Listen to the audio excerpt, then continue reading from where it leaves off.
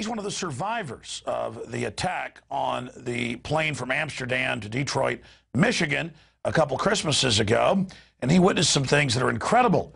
You see, they're now announcing the jury selection for the underwear bomber, and the underwear bomber doesn't want his lawyers to represent him. And Mr. Haskell has been there at the trial. He himself is a lawyer, and, well, he has, again, some information that is bombshell, to say the least. He will be joining us today, and he's also going to tell us what the lawyers for the underwear bomber are now thinking is really going on. This is breaking news coming up today. But first off, you've heard about Big Sis and the giant telescreens everywhere in the aftermath of the underwear bomber. The 9,000 locations of malls and Walmart saying don't trust anybody but government. Of course, don't trust anybody but the police state. And now, of course, they've got TV ads on saying don't trust your neighbors, and Al-Qaeda is everywhere, and rebranding it over to the Tea Party and anybody who's a libertarian. Well, now they're going to pay coffee shops and transit facilities and others to put the little sleeve that goes on the coffee so you don't burn your hand, little cardboard hand holder, to have a classically Orwellian archetypal all-seeing eye staring at you saying, if you see something, say something. So the message is, you're being watched, you're a terrorist, and at the same time, don't trust anybody else. Everybody is a terrorist. And, of course, this is the exact message you would expect to get from the very people that are indeed the terrorists. You see, 10 years after 9/11, things are only going to get worse. More groping, more checkpoints with TSA-trained goons grabbing your wife's breasts and your child's genitals at the NFL football game. Not less. The more liberty you give up, the more tyranny you will live under. The American people, over 85%, are sick and tired of the private Federal Reserve and want it abolished.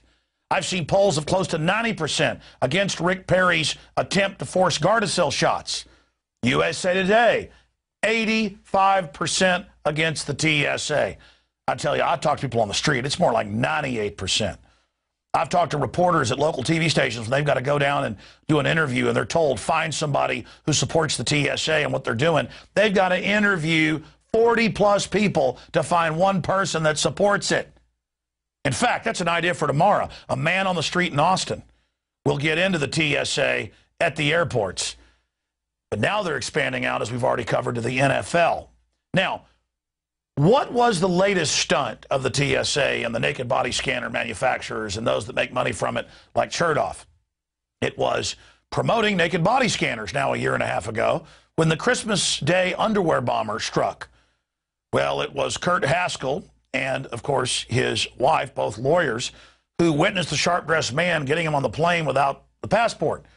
And a month and a half later, the State Department came out and said, well, it is true that an unnamed U.S. agency asked us to help him get a visa. This is bombshell information. This is much bigger than Fast and Furious. They just released audio recordings of the ATF trying to cover up they were shipping guns into Mexico to blame the Second Amendment. Another false flag attack on this country's rights.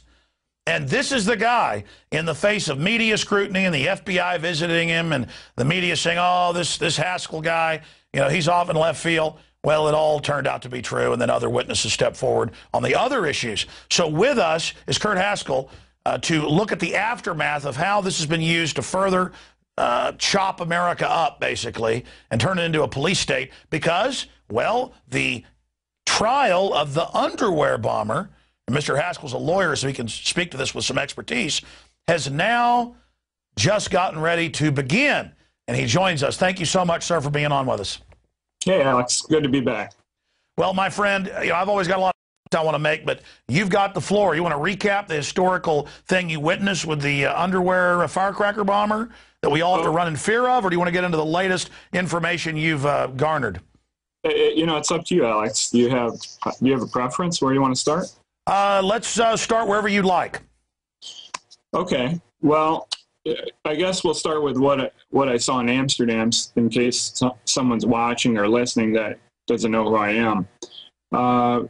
you know, back on Christmas Day 2009, my wife Lori and I were traveling back from Africa, passing through Amsterdam on our way to Detroit, sitting at the gate playing cards, and I saw an Indian man around age 50 wearing a tan suit, walking with looked like an African teenager who had on jeans and a white T-shirt, didn't have a coat, didn't have any bags. Remember, we're in the middle of winter, and Amsterdam's pretty cold. It's about as cold as it is around here in Detroit in winter.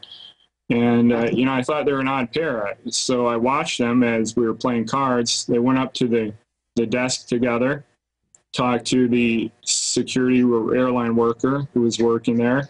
Just the Indian man spoke, and he said, this man needs to board the flight, but he doesn't have a passport.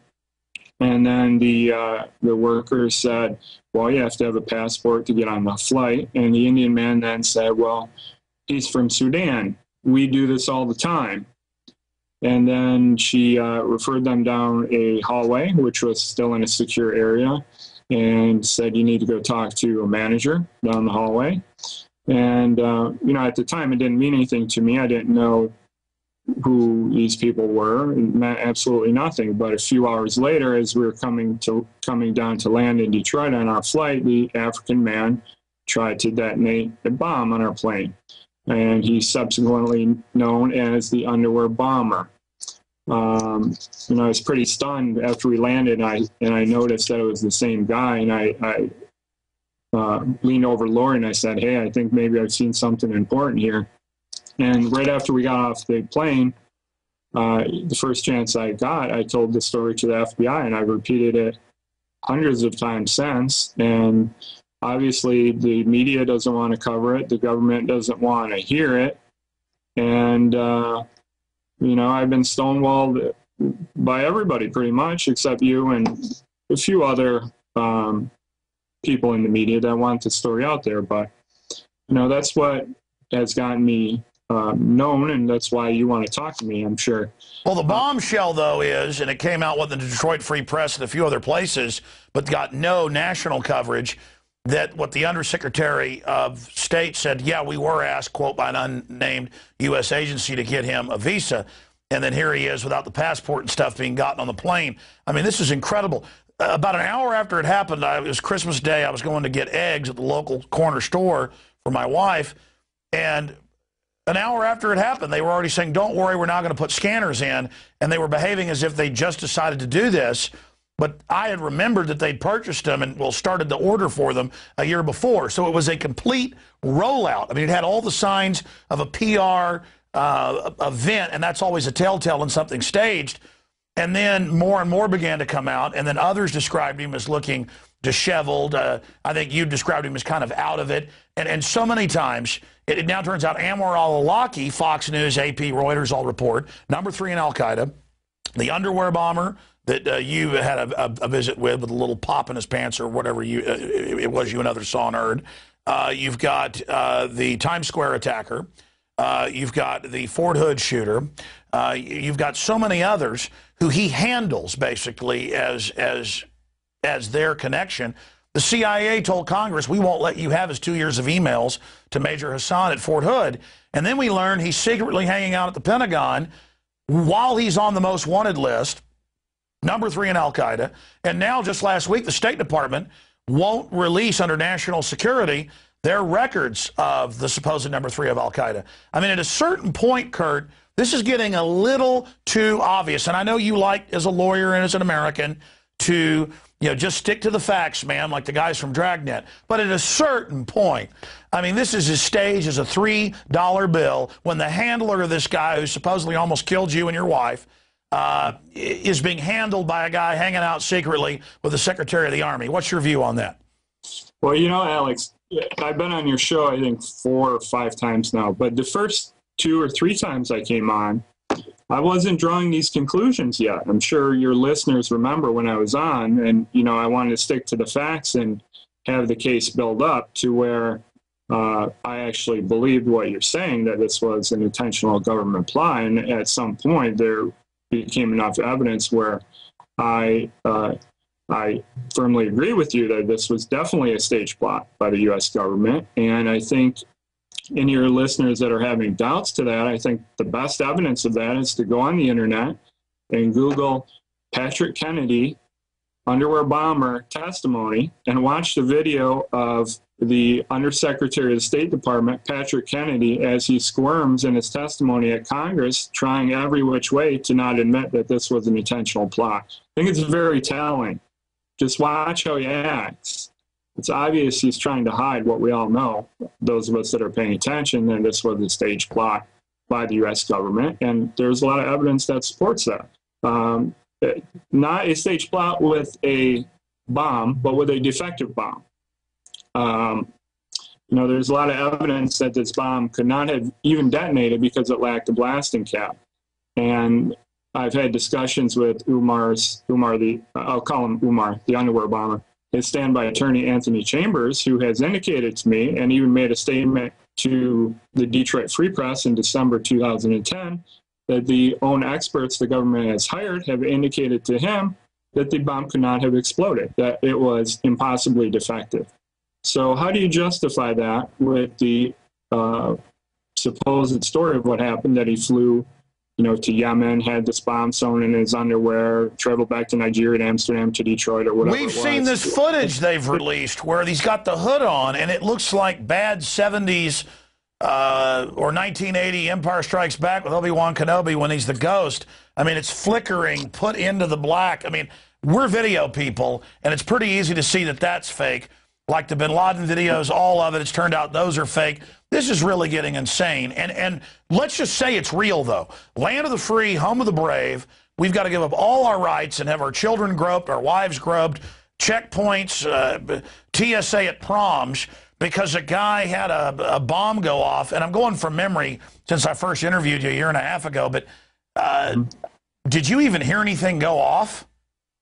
Yeah, it was quiet, though. It was more like pop, pop, pop, pretty quiet.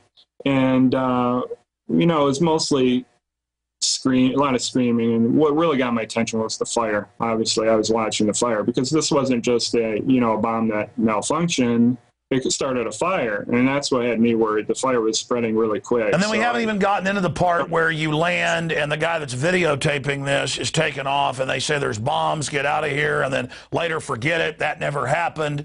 I mean, clearly, there is a textbook cover-up going on here. And it's funny the State Department's involved because studying and reading books by former Navy SEALs like Richard Marcinko and others from the rogue team that he was part of, and talking to a lot of people in Black Ops, and the British have admitted they do this, they will stage dud bombs or flashbang attacks on their own embassies or on their own diplomatic cars from time to time. Most governments do this, if they want to get the staff more serious about security, if they want to get more funding. And this dud bomb event, run by the same guy, Alaki, where the person's trying to light his shoe on fire when everybody knows plastic explosive is not lit, it's an electrical charge. I mean, it's the same thing. And even mainstream media in the last year has had to cover all the fake patsies that they recruit out of prison who are terrorists, mentally ill, addled, normally mildly retarded, who the FBI doesn't infiltrate. They lead them and offer them hundreds of thousands of dollars if they'll bomb the Christmas tree in Portland or if they'll attack this or that. So clearly they're trying to manufacture these events. Kurt Haskell, where do you see this country going? What's your overall view on the fact that there's big sis at the football games and big telescreens going up saying watch your neighbor and see something, say something with eyeballs on it, on coffee cups? I mean, it's like we've woken up in 1984. Yeah, I could go on and on for hours about this, Alex. I have so much to say about it. But, I'll try and keep it short. This country is going downhill. It's time to leave this country. It's only going to get worse. Voting's not going to make it better. Those of you that are holding out for Ron Paul to win the presidency, forget it. It's not going to make a difference even if he wins. This country is not going to change. It's gone too far unless, I'm not calling for this, but I'm saying the only thing that would stop it would be an overthrow of the government, in my opinion. This country is too far gone, keeps getting worse and worse all the time. There's no stopping it. The media is complicit. Everyone in the government is complicit. It's a complete disaster. You know, and speaking of the NFL, interestingly enough, I didn't know TSA was getting involved in the NFL, and I actually had tickets and went to the game Sunday, Kansas City Chiefs versus Detroit Lions, and I got there 17 minutes before kickoff, and I didn't get in before kickoff because of all the pat downs that were going on. I was kind of irritated. I missed about the first 5 minutes of the game. But a point I wanted to make a minute ago, which I haven't talked to you about yet because I haven't been on your show since earlier this year, but there was a hearing I went to in the underwear bomber case on July 7th, and some pretty interesting things happened. Do we have a minute where I can get into this? Absolutely. I've been bringing up a lot of history and past stuff. You've got the last 5 minutes. You've got the floor. You're going to the hearings, and that's why you're here. Yeah. So dispensing with the background, you've been going to the hearings. You're talking to the underwear bombers, lawyers. So you're giving us breaking inside info that the national media is not covering. So, Kurt, you've got the floor. Tell us all about it. Yeah, I figured that out. I started going to hearings, and then I would read the press reports about the hearings, and they would be totally different than what I would see at the actual hearing. And one of them was on July 7th. It was a hearing. This hearing was scheduled because the standby attorney, Umar's standby attorney, asked to delay the trial. And he asked to delay the trial because he said he was just before, and this would have been in June, so we're talking 18, 19 months after the bombing. He was just given a great deal, what he called the most significant evidence of the case. And he asked for some additional time to go through it and hire experts and to delay the trial, which is set for a few days from now, starting October 4th. But he then went on to describe the evidence he was just given. And I think it's pretty interesting. If you think about what my theory on the case is, that an undercover agent from the U.S. government gave Umar an intentionally defective bomb and escorted him through security. That's what really happened here. So keep that in mind with what the evidence was that he was given at the last minute. A copy of Umar's passport. He was given a disc containing a chemical analysis of the bomb. Airport security video and audio. 4 discs of DNA analysis. I'm not really sure of what, but that's what he said. And then the last one was a witness statement from I'll go over this slow because it's kind of confusing, a Dutch non-law enforcement citizen, government profiler, who talked to Umar during the time in question. So what I make out of this, Dutch, okay, non-law enforcement, okay, government profiler, kind of weird, who could this be? Psychologist. During the time in question. I think this is the sharp-dressed man, and I think the sharp-dressed man was a person at the airport in Amsterdam. They have an additional level of security, that being a security interview of some sort after you go through, metal detectors. That's Israeli style, isn't it? Yeah. So I'll repeat that again. Dutch, okay. Non-law enforcement, okay. He's not law enforcement, he's a profiler. Government profiler, okay. Who talked to Umar during the time in question. Okay. So Chambers is being dumped at the last minute, this statement from this guy, along with a passport, airport security video and audio, and a chemical analysis of the bomb. Now, why was all this evidence withheld for 18 or 19 months? To give him the least amount of time to go through it and hire experts to testify at trial over this evidence. Wait, I've got to go back, though. This is so bombshell, because this is what you said originally. Only some type of high-level security person could get someone on a plane, and going back, the gate person was arguing at first, and he basically dropped the hammer, and I'm the boss, and boom, he gets on. Only senior security could do that, and I've looked it up, you've looked it up, you're right. They have that additional HUMAT or level where a profiler can interview you, and only security could bypass and intimidate a gate person into not doing their job. You have it right there. And we know the State Department, months after you first documented it, admits that they were basically ordered to help get him through. So we have them. My God, Kurt, this is incredible, and thank God you were there. And none of it was reported in the media. But it was even worse than that, because Chambers was clearly irritated over this. He asked to delay the trial, right? And there was a whole hearing over this. But then he said, you know, how can I even be sure I have all the evidence now, Judge? You know, I'm going to ask that if there's any other evidence that it be turned over to me immediately so I can at least look at that before the trial. And what I would expect the government to say is, oh, you know, we gave you everything already. That's not what they said. What they said was, we have some other evidence that's secret. I think they said secret. I don't think they said top secret, but they said, we have some other secret evidence and we're not giving it to you until Judge Edmonds looks at it and decides if you should have it. And Judge Edmonds then said, well, I'll look at it and I'll decide if you can have it within the next 2 weeks. Wow, so the headline should have been in the New York Times. It should have been the New York Times. Secret evidence being withheld in underwear bomber trial. Bomb, but no. It's just there's no news about this. Right. And, you know, why, let's say, okay, you believe the official story. He's some kind of crazy lunatic Al-Qaeda guy, whatever. Why is there secret government evidence being hidden from the defense in this case? Why? It's ridiculous. It's ridiculous. Well, it's clear, Kurt. I'm going to have you on the radio / Skype as well on the daytime show 11 to 2 in the next few days. This is so incredible, and hopefully we can interview you as the trial progresses. But other bombshells from your court watching, what have his lawyers told them? Have you tried to say, hey, look for this angle? This is the MO of how they set people up. Yeah, you know, I've met with he doesn't have a lawyer. Remember, he fired his lawyers. All he has is a standby lawyer, which is, in layman terms, it's a helper, okay? But Umar still gets to make all the decisions. So I've talked to his standby attorney, I don't know, 5, 6 different times. And I actually met with him for a few hours in his office one day. And I said, you know, I want to make sure you know what really happened here. And you know, this is my blog, and make sure you read all my posts and the evidence I had. And he said, yeah, we've been reading your blog, and we've been getting our defense theories on the case from your blog. So to me, that was kind of flattering. No, but, you were there. You're an eyewitness. Right.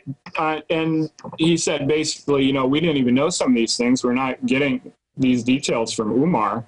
And, you know, it gives us a whole new angle on the case. We didn't even think of this entrapment defense at all until we read your blog. But that being said, he told me that, again, standby attorney, this was 6 months ago or so, you know, we totally expect that we'll be, him and his firm would be the full attorneys on the case and not standby by the time trials happen. Now, that hasn't happened. He's still representing himself, which to me tells me one thing: he's in on this too. Now, how he became, Umar I'm talking about, how he became in on this cover-up, I don't know, but... Well, it's like McVeigh. I've talked to lawyers involved, experts, police. They basically told him, you do this, your whole family's dead. That's one of the oldest tricks in the book. They can also get a mentally ill person, tell them they're a secret agent, and then threaten them. I think you'll find this is basically a playbook that they follow, and when you see the telltale signs and then confirm them, there it is again. What does the defense think, or the standby lawyer? What does your gut tell you as a survivor of this, Kurt? What does your wife think? As far as the defense? No, I mean, what do you think's going on with Mutallab? Okay, I think he's in on it. Now, I'm not sure whether this happened recently or he's been in on it all along, and he could be in on it by being promised his release. You know, maybe they'll send him to Guantanamo Bay and release him. I don't know. Or it could be a threat, or it could be torture. I don't know. You know, I asked his standby attorney that question, and he didn't really know either. All he said was, you know, I haven't seen any evidence or heard anything that he's being tortured. But America does it. Torture. Oh, I forgot we do. It's the new virtue. Yeah. But, you know, if Anthony Chambers was running this case, which he's not, he told me the defense would be entrapment and I would be one of the main witnesses at the trial. Obviously, that hasn't happened. Wow, standby lawyer says the defense would be entrapment. So that's being looked at. My God, this is incredible. But he doesn't have a say-so, remember. He's only standby right now. So Umar is calling the shots. So, and I believe that's intentional. And what I'm seeing now is the last hearing, which I think was 9/15, September 15th. I couldn't make it to that one. I had some hearings of my own I couldn't get out of. But there were reports in the media that Umar was acting crazy, refusing to button up his shirt, refusing to stand when the judge came out, and he came into the courtroom yelling, "Osama is alive." Okay, to me that tells me one thing. Every time I've seen Umar, he's been very calm, reserved, very soft-spoken, not acting crazy at all. So to me, he's been told to act crazy throughout the trial. Yeah, that was in the news. That was in the news that he did all that. Right, exactly. That's totally opposite. Which is another telltale sign. All this other bombshell stuff, the whore media, the complicit globalist media, the crime syndicate media, they don't cover it, but now they cover the outburst because it fits into the new legend. Well, I think he's being told to do this because otherwise people paying attention now for the trial would say, well, who's this guy? He doesn't seem very scary. He's just this small, reserved little guy. You know, I think they're telling him that crazy so it can be put in the headlines, you know, he did this day or that. And that's why he's representing himself, too, so the real story won't get out. But, well, Kurt, this is too incredible, and the nightly news is going way over. Definitely, I need to get you on the radio in the next few days. Quickly, just give us a preview. What else have you learned? You know, I hit the main points already. I think I'm going to know a lot more soon. The jury selection happens October 4th, and we have opening statements starting October 11th. So I think you're going to start hearing a lot more, and I'm going to be able to tell you a lot more. Though, you know, those were the main things that I've hit recently, but of course, there's so much to the story I can't really. Oh, it's going to take a long time for me to even be able to digest this. I'm going to have to rewatch this interview several times. As we end the broadcast here, Kurt, please stay there. I want to get you set up right now for the radio show, obviously, as soon as you can. You're a very busy man. You have a lot of courage, and we just appreciate your time. I understand why. Well, in closing, correct me if I'm wrong, you sound now not so much shaken, but you're realizing that the rabbit hole goes very deep. I mean, for you to say, look, this country's done, it's cooked, stick a fork in it. The problem is this country's been seized by this global corporate crime syndicate and is being used to take over the whole world, so there's nowhere to run. And believe me, I've thought about this a lot. I'm getting chills right now. We've got to fight these people. But certainly 18 months ago, you were not committed. You just said, I saw this. It's suspicious. It should be investigated. Now what you said has been confirmed by the State Department. You've watched the cover-up. You've watched all this other evidence, and now you're really facing it. I think as other Americans have the experience you've had, in that is our hope. And as people in government and media, it's time for them to decide what side they're on. Which this is not like we're just working with Boss Hogg here and, ha-ha, it's some corruption, good old boy stuff. This is really nasty, targeting our basic liberties and freedoms. The question is why?